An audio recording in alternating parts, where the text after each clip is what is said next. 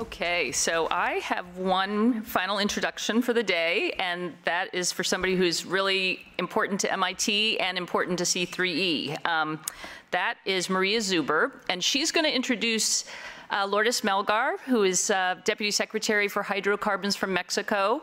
And then Maria's going to come back after we've gotten to know Lourdes and heard from her for a while and provide our closing remarks. And we're going to do that all within about 20 minutes. So Maria is the Vice President for Research and the E.A. Griswold Professor of Geophysics at MIT. She's the first woman to have led a science department here, the Earth, Atmospheric, and Planetary Sciences Department, and the first to lead a NASA planetary mission.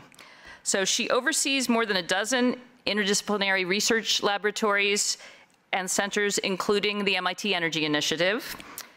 And over the past year, she has played a very key role in convening a climate conversation here at MIT and has painstakingly worked with various groups, stakeholders within MIT, and was very, very much involved with President Reif and the administration's release of the MIT Climate Plan for Action. And she's somebody I admire, and Maria, please join me on stage, and thanks for coming. So. All right.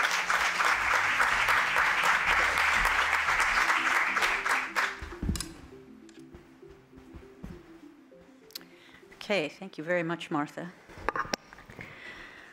Okay, Lourdes Melgar is currently Mexico's Deputy Secretary of Energy for Hydrocarbons, and immediately prior to that, served as Undersecretary for Electricity. In those positions, she has played a key role in the design and implementation of Mexico's historic energy reform, participating in and then leading the technical group that defined the new model from a comprehensive perspective, including the creation of a liberalized wholesale power market and the establishment of clean energy certificates. She was also a member of the Mexican Foreign Service and has held various diplomatic positions both in Mexico and abroad. In the academic realm, Dr. Melgar was founding director of the Center for Sustainability and Business at the Elgade Business School at the Monterrey Institute of Technology. She has authored articles on energy security, transboundary reservoirs, sustainable development, and the transition to a low-carbon economy. Please welcome Dr. Melgar.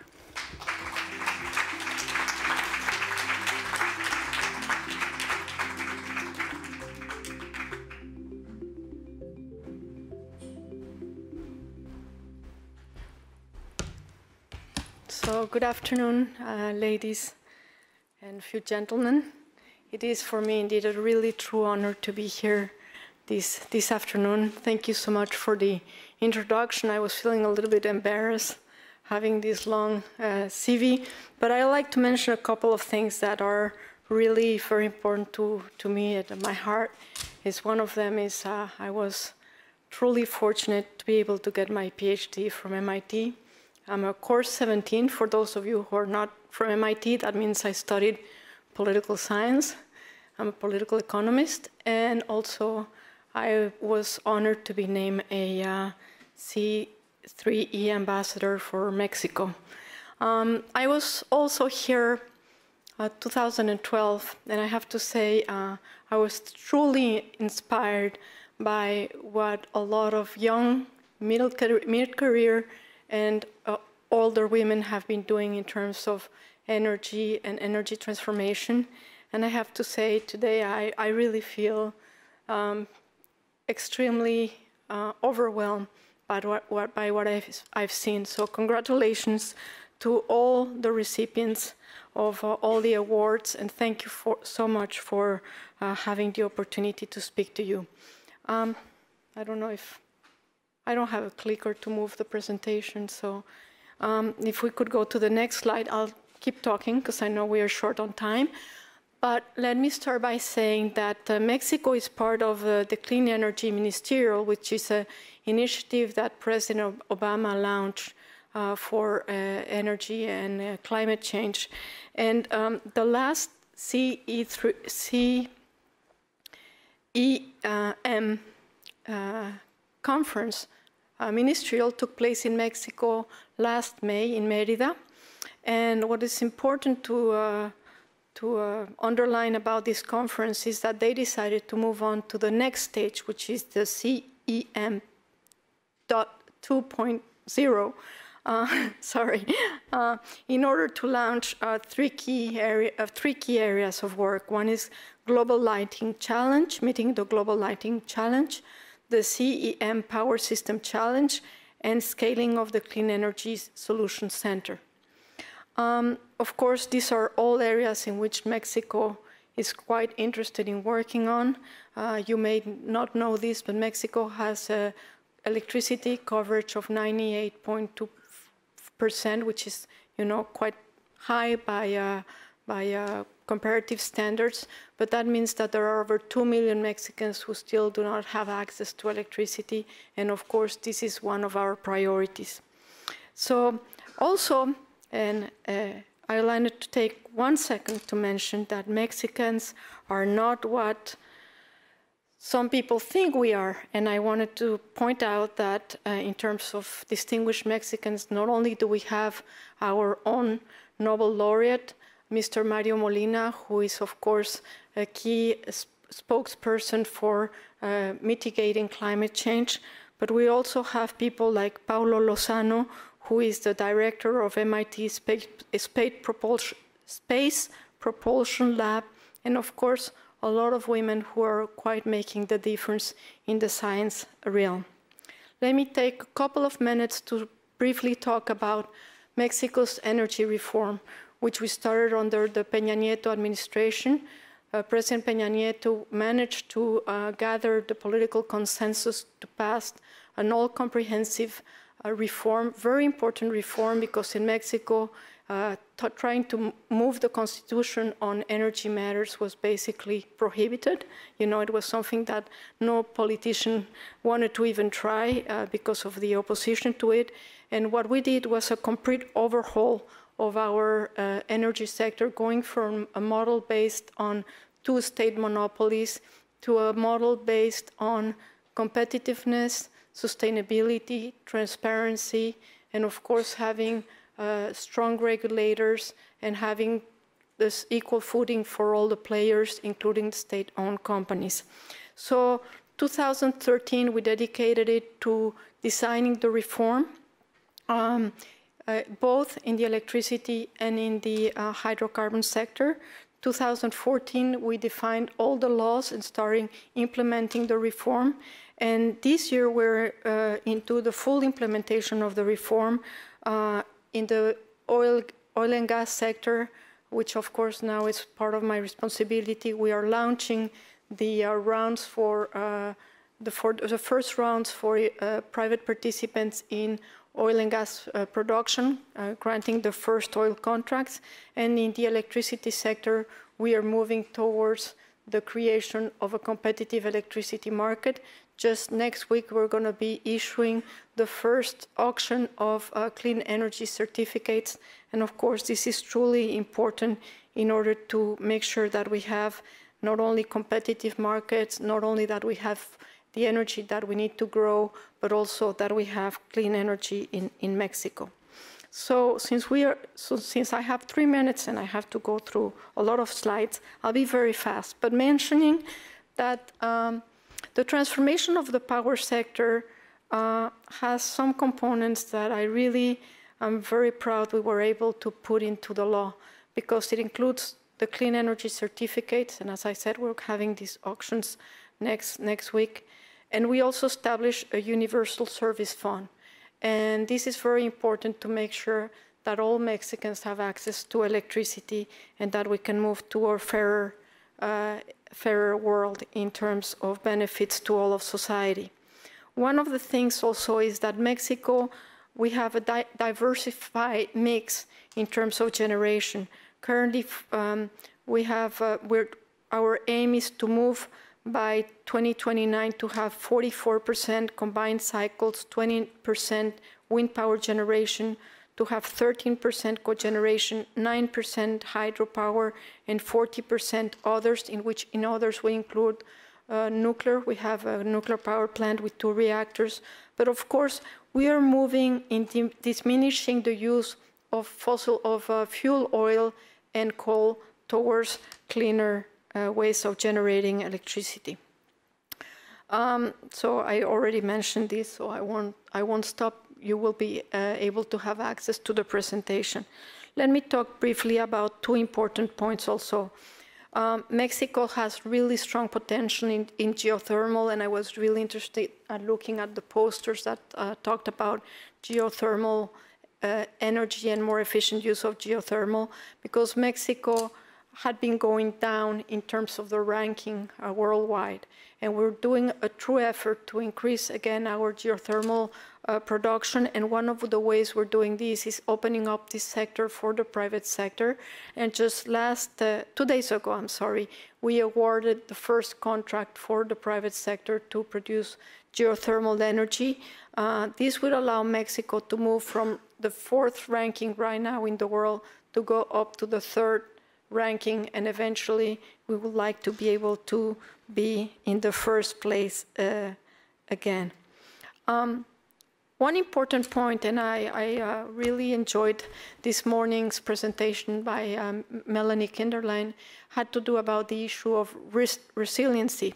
And I would like to comment on this issue because this is something that is not only very important to Mexico, but it's also something that we are quite good at, especially related to hurricanes. Mexico, because of, sorry, I'm not moving the presentation, so, oops, okay. Because of its position, as you know, we are quite in the middle between the Pacific and the Atlantic, same as the US, except that we are sort of like slimmer.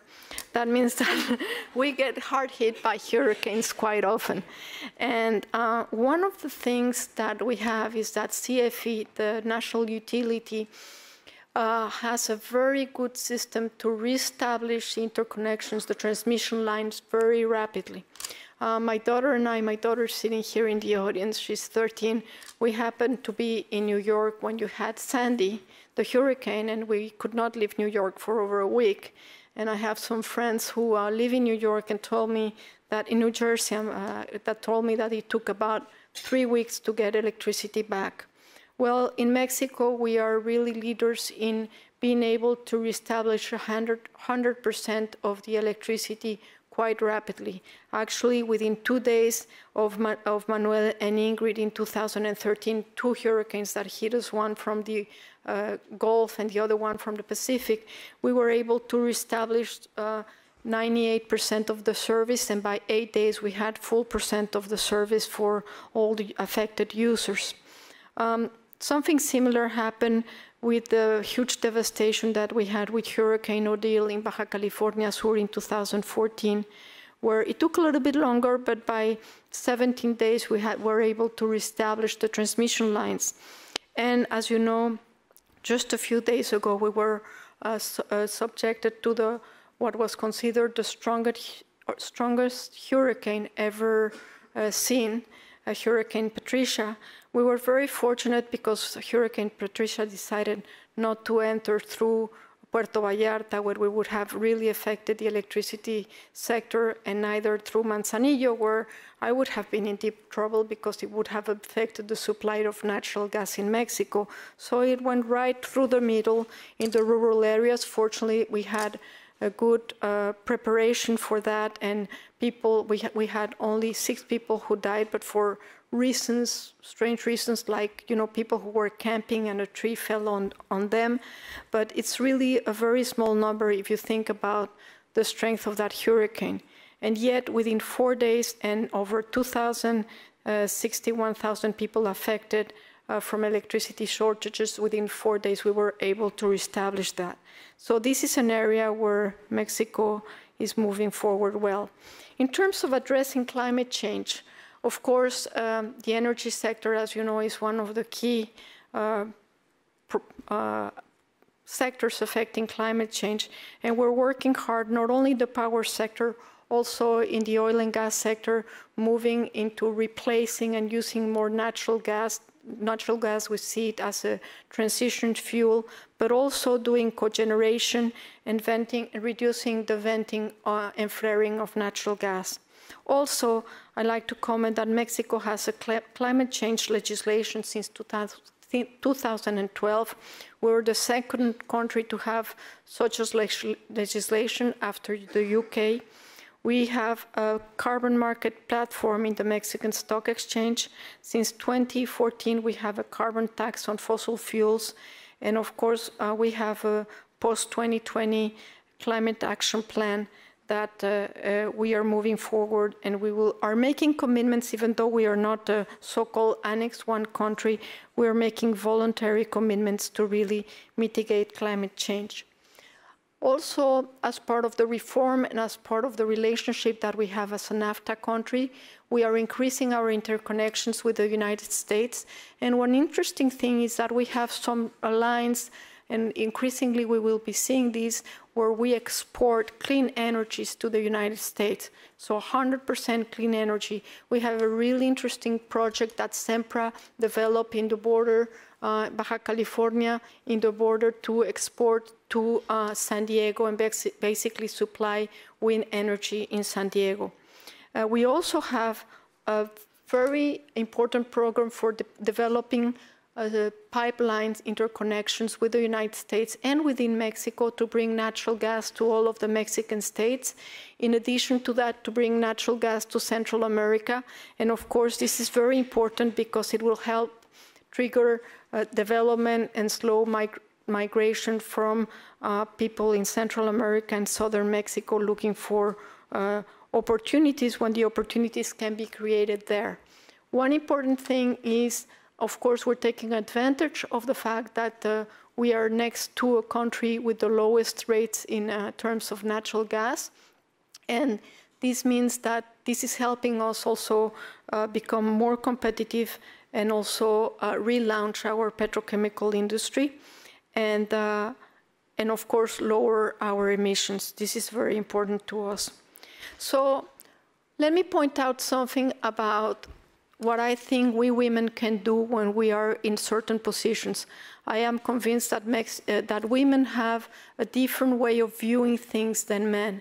And one of the issues that we were able to put in the reform from the Constitution down to the legislation and now the implementation is a concept of sustainability. And we inscribe sustainability in Article 25 of our Constitution. When men were talking about sustainability, they were thinking about economic sustainability. And of course, our reform has that in the sense that we created something called the Mexican Petroleum Fund, which is a fund within the Central Bank of Mexico, which is an autonomous bank, an autonomous body, which is, of course, making sure that the oil rent is used in a right way and that it's used in a very transparent manner. But for us, it was also the environmental and the social part of it. So as part of the reform, we created a national agency for industrial safety and environmental protection of the hydrocarbon sector, which is sort of the Mexican BESI. And we have this division between the upstream regulator, CNH, and ASEA, which is in charge of industrial safety and environmental protection. In addition to that, I'm very proud to say that we included an important social component and human rights component.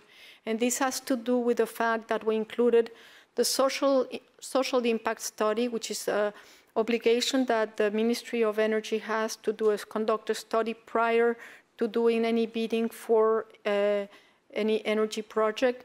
And then any contractor or anybody in the private sector who wants to develop a project has to conduct a social impact assessment and make sure that there are benefits that do come down to the community. In addition to that, if there is an indigenous community, we conduct consultation. Mexico is part of an international convention that asserts the right of indigenous communities to grant their agreement for projects that will have an impact, you know, like environmental or other sorts of impact on the community. So we've been conducting these assessments, these consultations in places like Oaxaca for windmill projects, We've done that also for pipelines, like in Sonora with the Yaquis tribe. And it's been a really interesting process, but I like to stress something. The people who are behind this, the team who's behind this, is a team of women. It's really interesting. It started with one problem that was handed to me. My boss said to me when I was in the electricity sector, you know, there is this huge project, $1.2 billion that want to be invested in a windmill project, and you know, people are against it, and we cannot do it, and we cannot lose this investment. Go find out how we can make it work. And it turned out people were against the project because a lot of things were wrong with the way they were trying to implement it and the way the community was perceiving this. And it started like that, and it ended up with a new office being created that answers directly to the secretary in terms of making sure that we have these social impact studies and these consultations and making sure that true benefits go to the communities. So this is very important because also within the law we inscribe the fact that if for instance, you win a contract for exploration and production, you need to have negotiations, and these negotiations have to be fair negotiations. The government grants support to the community to make sure that they have the legal, financial, and whatnot advice in terms of making sure that they get a good return. Also, a very important point that I like to stress, and this was really fundamental to Mexicans, is making sure that this whole reform was implemented with full transparency and accountability. And the energy reform has these at different levels, like for instance, all the contracts that we are bidding right now, you can access internet, you don't have to pay for them, you can unload them, you can look at the terms and conditions, you can follow through internet the bidding day, you can follow through the web page of the Mexican Petroleum Fund how much income we are receiving as part of this. But in addition to that, Mexico is part of the Open Government Partnership. We just had the summit a couple of weeks ago, and Mexico is preparing its candidacy that we will be presenting in February for EITI, which is the Extractive Industry Transparency Initiative. Finally, let me mention the role of women. One of the frustrations that I may have is that I think there are a lot of great women, very highly prepared, that could be in occupying high-level positions. Unfortunately, there's always something wrong with the women. You know, maybe they are too outspoken, maybe there's something, you know. But the thing is, we have been able to move a little bit in the direction of including women. One of the key players in defining the areas that we're bidding is the former commissioner of the National Hydrocarbons Commission, Dr. Alma America Porres, who is a geologist. We have Montserrat Ramiro, who's now a commissioner at the Energy Regulatory Commission. And of course, the head of the National Institute for Nuclear Research is also a woman, Lidia Paredes. Let me take a minute to show you this graph. So in the Mexican Energy Ministry, you have 14% of the high-level positions are held by women. But I'm very proud to say, and this is part of what I see as my job as a C3E ambassador, to make sure that we have more women. And so in my team, we have 42% are women and 58% are men. I know I'm still short of this 50-50, but I'm very proud to say that I have two deputies, one for the upstream and one for what we call industrial transformation, basically the mid and downstream. One is a man, the other one is a woman. My chief of staff is a woman. At least, I would say 60% of the people in the chief of staff office are women. And what is really great is that we have a lot of younger women in their mid-20s, early 30s, really learning and working their way up. We also have a group of women in energy. These are not women necessarily in government. These are women in the private sector, in academia, women who are interested in participating and helping each other and giving each other support. We started as a group of friends meeting together for a glass of wine or maybe breakfast. We used to be 4 or 5. Nowadays, there are over 30 or 40 women who meet at least once a month to talk about energy issues and some other issues as well. Because as you could see today, there were women here with their babies. I was very happy to see recipients who are almost 8 or 9 months pregnant. And of course, I have my daughter here because, of course, we are women. We have to work. We do a good job, but we also are mothers, and that's part of who we are. And so it's what ends up happening. We talk a little bit about everything. So C3 initiative, I think it's a C3 initiative is really a powerful initiative. It's really important to be able to have something like this, to have a dialogue with women, to have the opportunity of watching very bright women move on in these fields. And I just would like to say I'm really, really grateful to have had the opportunity to address you today. Thank you so much, and thank you so much for giving me a wonderful, wonderful day. I've really enjoyed it, and thank you for everything. And if you're interested, you can go to our webpage, a lot of information about what's going on in Mexico. Thank you very much.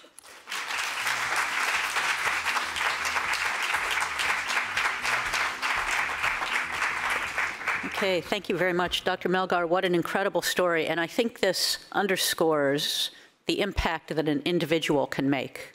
So if you think you can't do a lot to solve the problems that we have, just look at the story that Dr. Melgar has just told. Okay, so some closing remarks here. MIT is delighted to be working closely with the Department of Energy to help grow this valuable professional network of women working on tough challenges of climate mitigation and resilience. The connections that are made here between the attendees are long-lasting and valuable.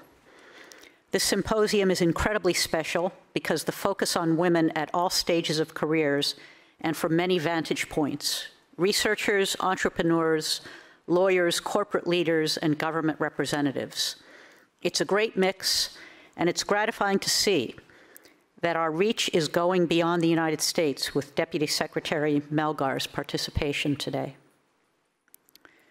Of course, as an educational institution, we see the benefits of this symposium for students in the nascent stages of their careers. Feedback from students, both graduate and undergraduate level, is that they leave more excited than ever about their future role. Last week, MIT launched its ambitious Plan for Climate Action, whose core theme is that we need to all work together to combat the threat of climate change. We need to view climate as a global problem that engages all sectors: academia, government, industry, and beyond. We also need to view climate as a local problem in which each of us works within our communities to achieve solutions. The magnitude of the challenge is an attractor of talent and must galvanize us towards action with the knowledge that a zero-carbon future is achievable. Finally, it is my pleasure to announce that because these awards are so important and that we want to increase their visibility, DOE and MITI are opening them up to mid-career women as of right now. We look forward to receiving your nominations and increasing the cohort of C3E awardee alumni in 2016. Thank you all for attending.